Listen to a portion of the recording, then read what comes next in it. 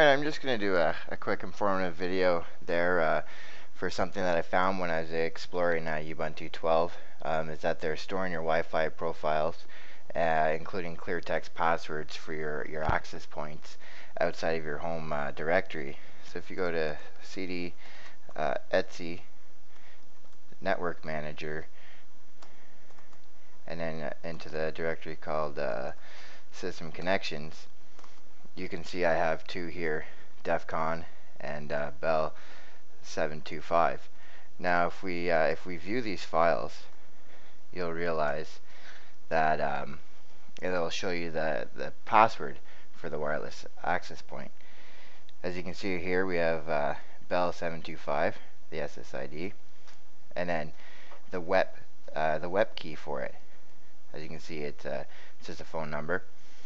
And then if you go down to one of my other connections here, DEFCON, you can see that it's running WPA and the pre-shared key, and here's the password for that.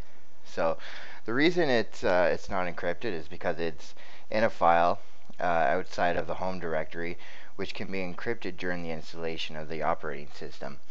So really, you can have this encrypted, but if you don't, I'm going to show you a way to fix that, and we'll do that right now. So what you can do is right click on your network manager up here, and we're going to edit the connections.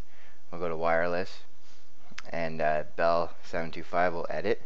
And the thing is here, it's available to all users, and that's why it's showing up here.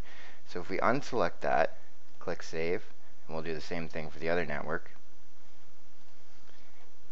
Perfect. We can close that, and then we'll go ahead and we'll view the file again.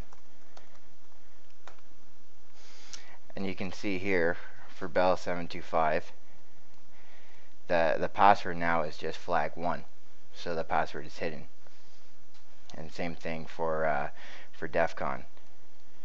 You know, here's the SSID of the access point, and then the pre-shared key is just flag 1. So therefore, the anonymous user that may be accessing your computer, depending on what you use it for, work or whatnot, it may not be a big deal to you.